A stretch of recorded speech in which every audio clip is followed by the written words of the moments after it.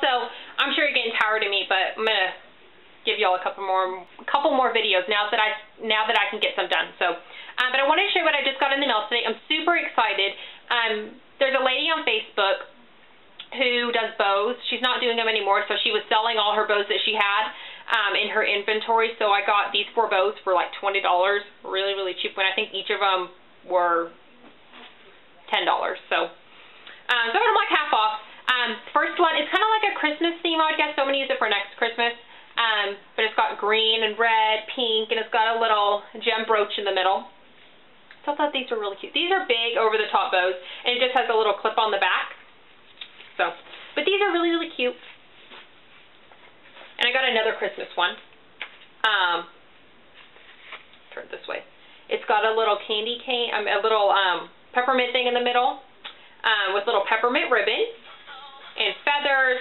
Sorry.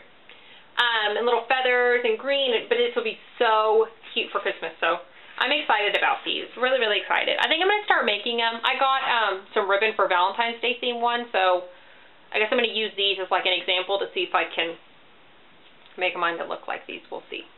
And then I got just a brown and pink one. Just has a little gem in the middle with little rhinestones on each little ribbon over here. But these are really cute. This one's on a little clip too.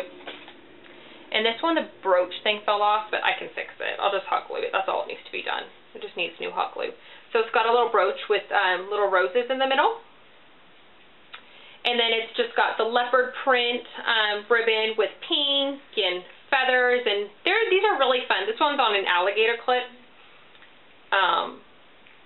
which I'm not a big fan of sometimes because they come off really easily. So I'll figure out what to do with this. I might get a little hat, a little crochet beanie hat, and maybe put this on it. That'd be a good idea. So I might go to Hobby Lobby and look for one of those maybe sometime this week and see if I can find one. But these are really cute. So, but yeah, I'm going to try to make one.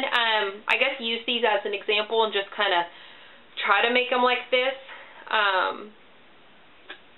But I just wanted to show you all these and show you what I got. I was really excited. I have another package coming, not from her, but from someone else on a couple of things I ordered coming, I don't know, hopefully this week or next week. So, yeah, I have that one, and then I have, so actually, no, wait, I have 2 packages. So I'll show you all those whenever I get them. I'm really excited about both of them.